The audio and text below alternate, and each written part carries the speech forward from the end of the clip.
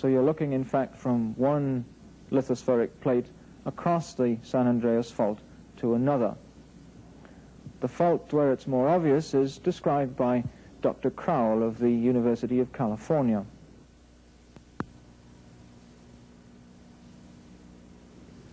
This is the San Andreas Fault, this 6-inch wide zone right down through here.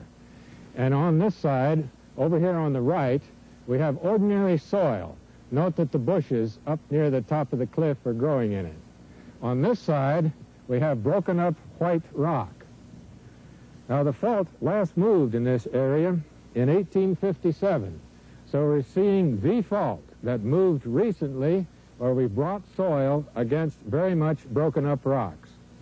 In this zone here, we have the clay-like fault rock, like we've seen before. The results of each movement on the San Andreas Fault and the neighboring faults is carefully plotted and printed on a visual readout screen. Each flash represents the occurrence of an earthquake. On the San Andreas Fault itself, the lack of quakes in the San Francisco area shows that the fault is dangerously locked there.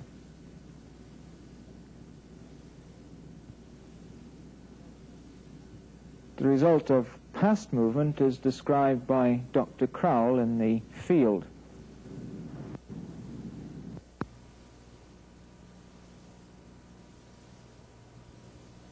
The outcrops we're looking at up on the hill consist of white granite.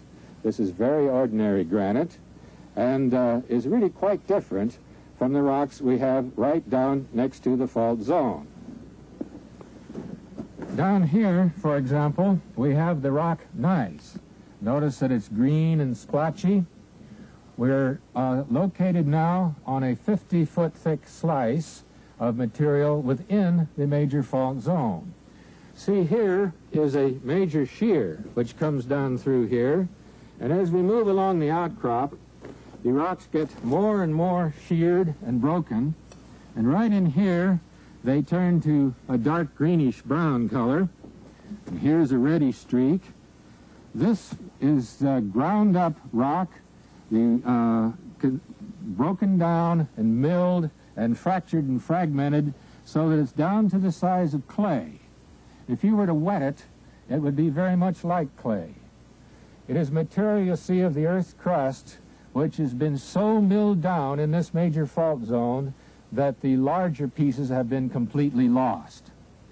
Now, this fault zone itself, the fault zone proper, is several feet wide, and let's cross it now. It comes along through here, way over to a point about right here. And this is the edge of the fault zone itself. And then these rocks here are very different indeed. They consist of pieces of several rock types. They are in a fossil scree deposit, which was eroded from a piece of high ground beyond the fault several million years ago. We saw that on the other side of the fault, however, we have white granite. There is none of that material here.